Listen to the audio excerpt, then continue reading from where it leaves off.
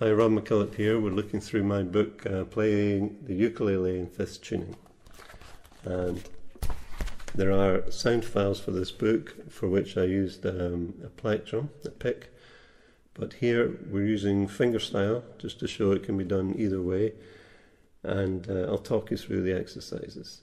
There are 9 of them, so we'll go fairly quickly, but I'll point out the little difficulties along the way you might have to think about.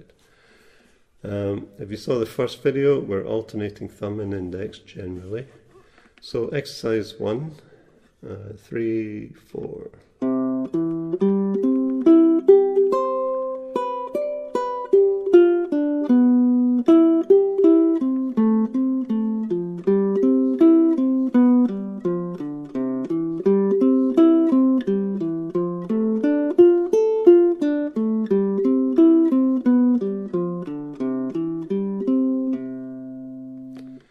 Now, I didn't have my pinky down there. I could do it again with the pinky placement. When you place your pinky on the soundboard, you don't have to, but some people do, and I do sometimes. It's not planted down, you're not pushing. There should be no tension in that. It should just accidentally hit the soundboard, touch it, and it often comes off. So don't think you're pressing down. It's not an anchor. I hear people say it's an anchor. Not an anchor, that induces tension. You just want to feel the soundboard a little bit.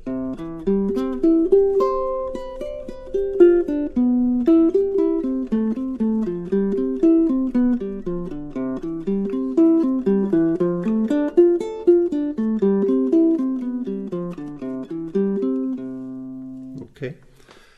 Number 2, exercise 2. Well, let's play it first. 3, 4.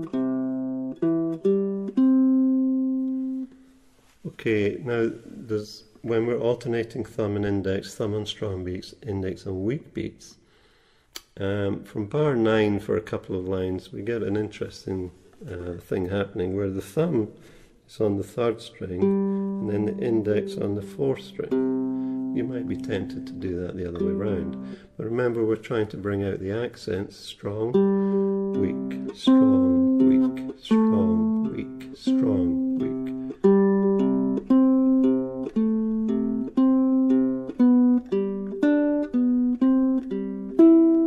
Again. Okay, so don't change around, don't have the weak finger on the strong beat. Okay, number 3. 1, 2, 3, 4.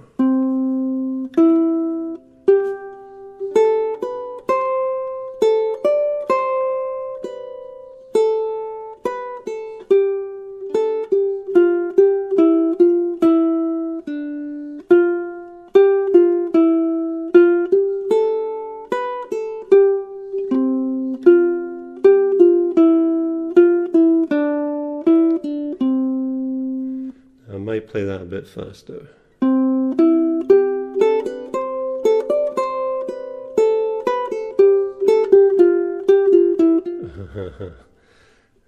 I might play that a bit faster.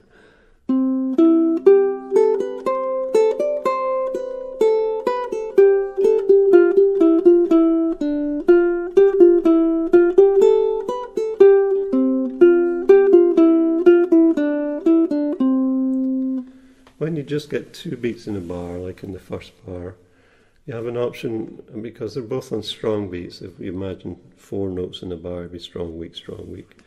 So these are both strong, so you might play them both thumb, next bar, or you might choose to make the second one a bit quieter. You know, it's up to you. I use both in that little excerpt there. Exercise 5. Let's play it first. 1, 2, 3, 4.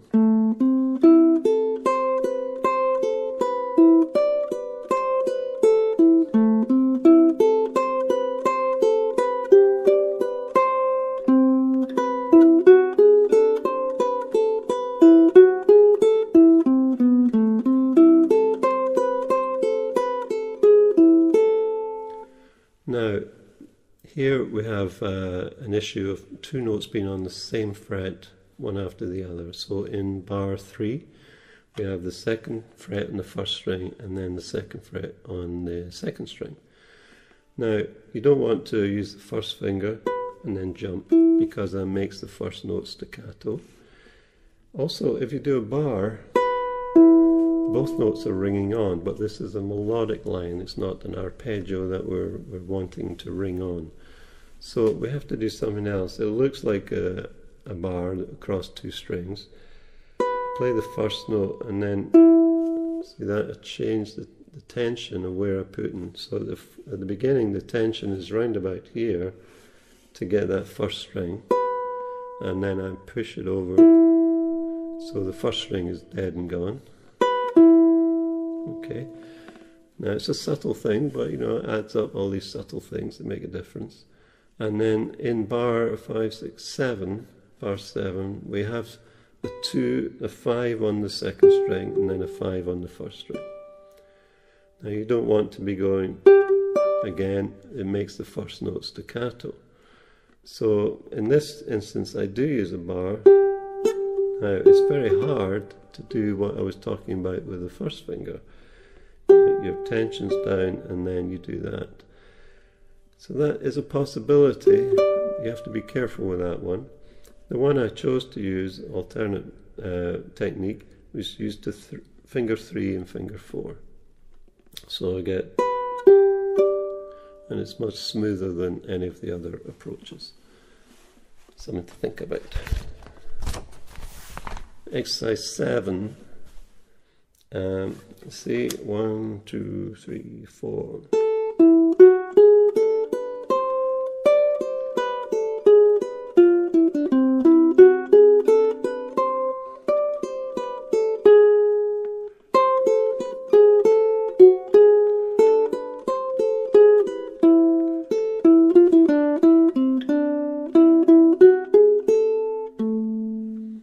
Okay, at the end of bar 12 we had that same problem before, the second fret on both strings. There's also a little bit, you may have seen me damping the strings. I think when I got to the end of the second line, here's the second line, there's all this sympathetic resonance ringing on, and there's a rest in the music. So what I did was stop it, just tapping my index finger to stop that resonance. Again, a subtle thing, but all these subtle things add up to a more polished performance. Exercise 14, page 19. 1, 2, 3, 4.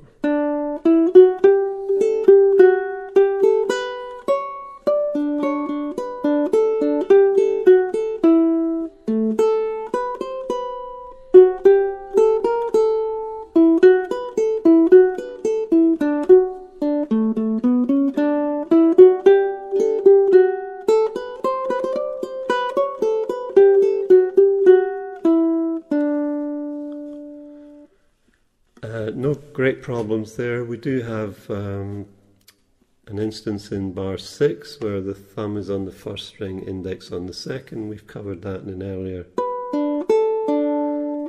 exercise. It's quite common in fiddle music, or cello music in this case. Okay, here's a longer piece, number 17. Let's see what's in here. Well, I'm going to count 4 eighth notes, quavers.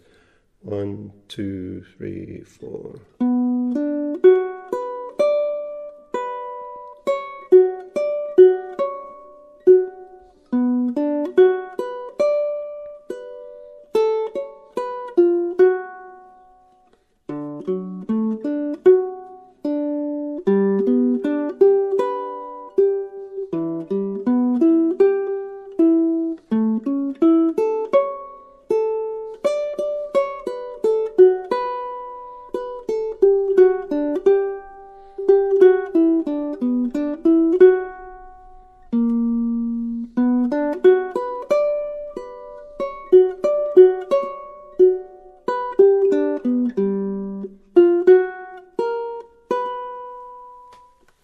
Okay, the one new thing we have here is what's called a tie over the bar line. You'll see it between bars 18 and 19. We have the last note of 18 is 2, and it's got a curved line, meaning it's tied over the bar, so we don't play the first 2 that's on the downbeat of bar 19. We play the second 2. Well, there are 3 2s altogether. We play the first, not the second, we play the third.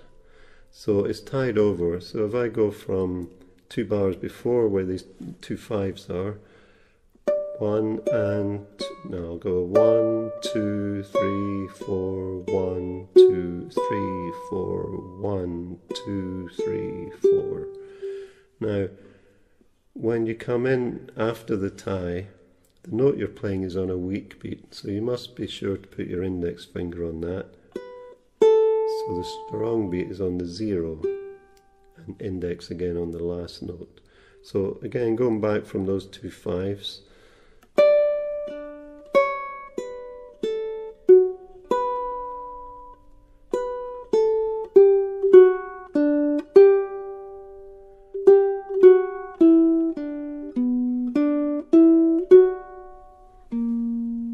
love that note.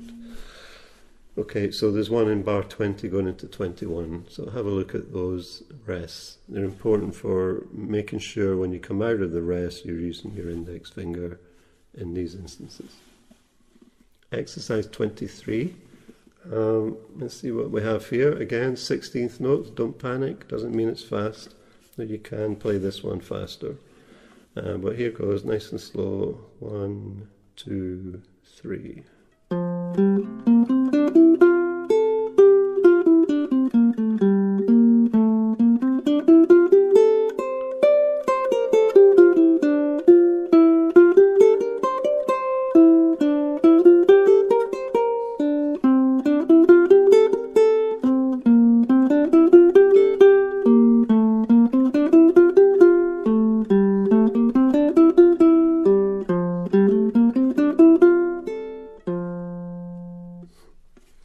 It's fairly straightforward for the technique of thumb and index, but it does introduce what's called a sequence, and you get this in a lot of music, where you get the same thing being repeated maybe in different pitch intervals. So you get this.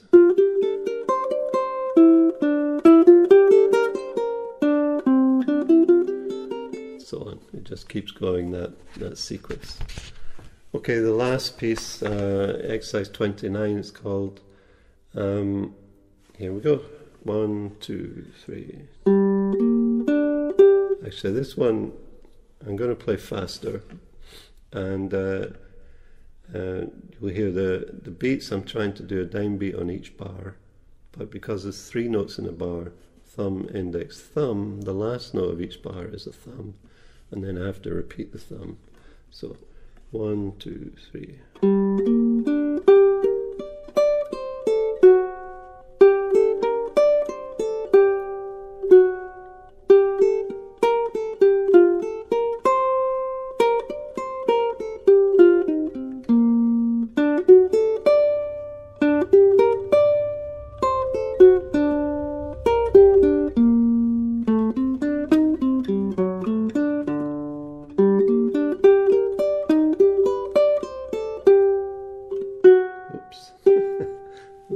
Missed the string. So that's the exercises from Piatti's cello method book. They fit really well on the ukulele, and they'll put you in good stead for taking on the music of Bach later, or even traditional music, jigs and reels. They also benefit from this thumb index thing. So there you go. Make sure you download the sound files that come with the book. There's a link on the inside of the cover there.